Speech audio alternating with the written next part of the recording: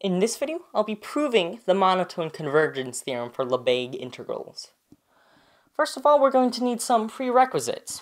First of all, if I have a sequence of measurable functions fn from n equals 1 to infinity, and of course fn is going to be between the measure space x sigma mu and into the closed interval from 0 to infinity, then I know the function f of x, defined to be the limit as n goes to infinity of fn of x, is also going to be a measurable function.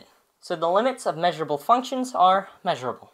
Number 2 is that if f of x is a measurable function from this space into 0 to infinity, and it's less than or equal to g of x, a measurable function from 0 to infinity, that means that the Lebesgue integral over x of f d mu is less than or equal to the Lebesgue integral over x of g d mu.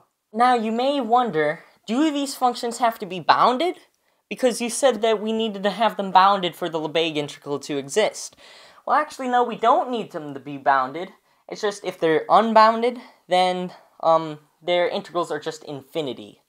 Number 3 is that if I have a nested sequence of measurable sets, such as E1, a subset of E2, a subset of E3, so on, then the measure of their union, so the union from n equals 1 to infinity of En, is just going to be the limit as n goes to infinity of the measure of En.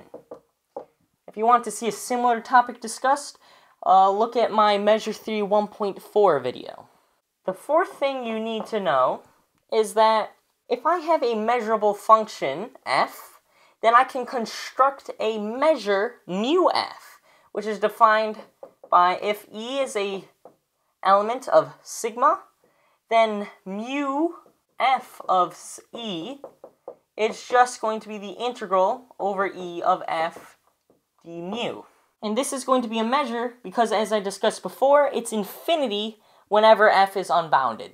And the fifth thing you're going to need to know is just the normal monotone convergence theorem, which is that if I have a sequence an from n equals 1 to infinity, and I have it that an is less than or equal to an plus 1, that means that the sequence converges to some value in the interval from negative infinity to infinity inclusive. That's to say that if this sequence is unbounded, its limit will go to infinity. Alright, now let's state the theorem. The monotone convergence theorem for Lebesgue integrals is that if I have a sequence fn from n equals 1 to infinity, and I know that each of those fn's are measurable from the measure space x into the closed interval from 0 to infinity, and I also know it that fn of x is less than or equal to fn plus 1 of x for every x an element of x. So in other words, it's monotonically increasing. If I know those two things, then I know that the limit as n goes to infinity of the integral over x of fn d mu is equal to the integral over x of the limit as n goes to infinity of fn d mu. And this right here is the pointwise limit, so it's this. So for a monotonically increasing sequence of functions, I can exchange the limit and the integral. This is very similar to dominated convergence, although this is what we'll use to prove dominated convergence. So the way we prove this is by first verifying that the objects exist. So first object we need to verify exists is the limit as n goes to infinity fn. Well, let's say f of x is the limit as n goes to infinity of fn of x. Look at number 1. This guarantees that because of each of these being measurable, then this is measurable. Therefore, this integral exists and this function exists. Alright, then the second thing we need to verify is that this limit exists. So first what I'll recognize is that because fn is less than or equal to fn plus 1, I know by number 2 that the integral over x of fn d mu is less than or equal to the integral over x of fn plus 1 d mu. This tells us that the sequence of the integrals of each of these fn's is going to be monotonically increasing, and then by the monotonic convergence theorem, I know that this limit must converge. So this exists. So now let's go ahead and prove two inequalities. One is that this is less than or equal to that, and the other is that that is less than or equal to that, and then we prove they're equal. So the first one is actually very easy. By the fact this is monotonically increasing, I know that fn is less than or equal to f, which means that the integral over x of fn d mu is less than or equal to the integral over x of f d mu, which is, of course, by 2. This tells us that the limit as n goes to infinity of the integral over x fn d mu, which is just the supremum for n bigger than or equal to 1 due to the fact that this is monotonically increasing of the integral of fn d mu, which, because supremums are well behaved and because of this inequality, is less than or equal to the integral over x of f d mu. So we've proven the first inequality, now let's prove the second one. This one takes a lot more work. First of all, let's assume alpha is an element of the open interval from 0 to 1. And let's also assume that we have a simple function s of x less than or equal to f of x. The reason why this is useful is because this we see a lot in the definition for Lebesgue integrals. It's the key component.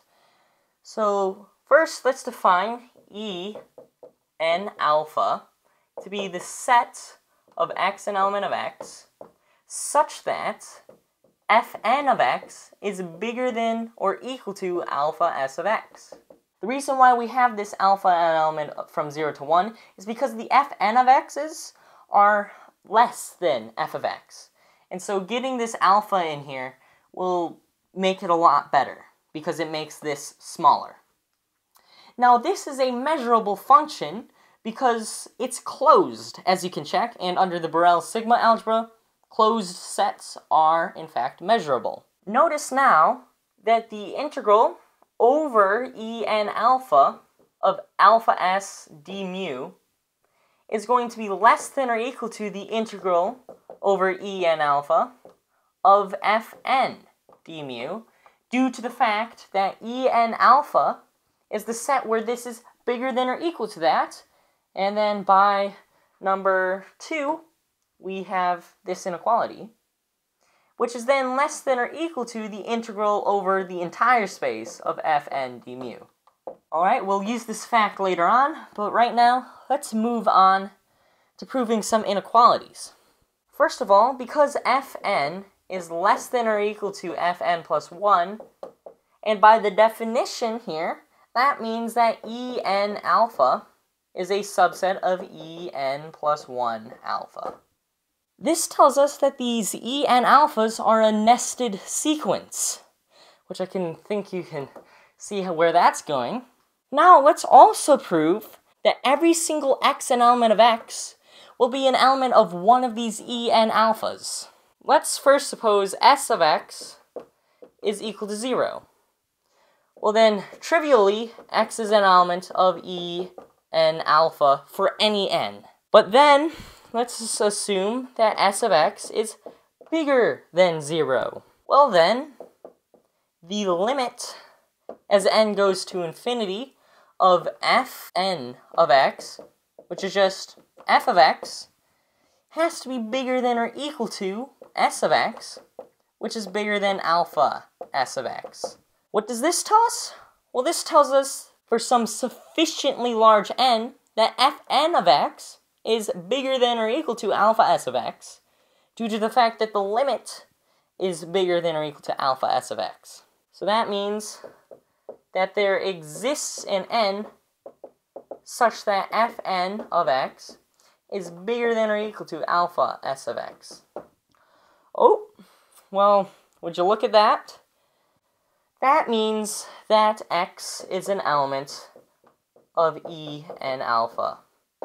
Basically meaning every single x in X will be an element of one of these E n alphas. Or in other words, the union from n equals 1 to infinity of all of these E n alphas will be equal to the entire space. This is all we'll need to prove the next section. So this is just working with our integrals. So the integral over the entire space of alpha s d mu is going to be equal to, by number 4, the measure associated with alpha s of x, and then this is going to be equal to the measure associated with alpha s of the union from n equals 1 to infinity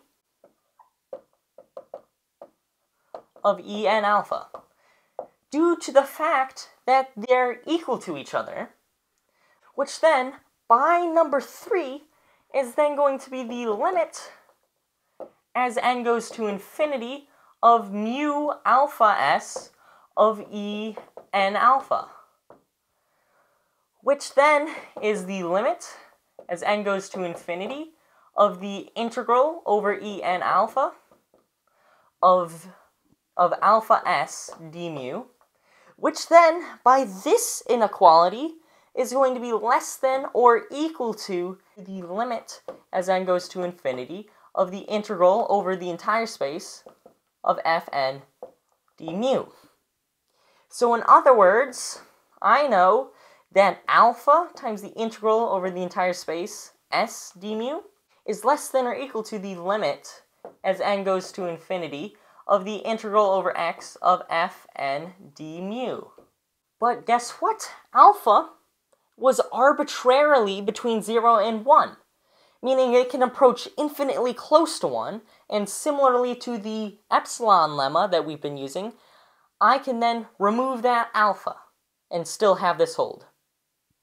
Basically meaning that the integral over x of f d mu, the limit, which is equal to the supremum of the integrals of all of these s's, but because the supremum is so well behaved, this has to be less than or equal to the limit as n goes to infinity of the integral over x of Fn d mu,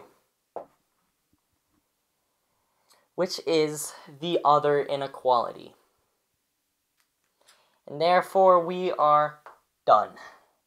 And that's it.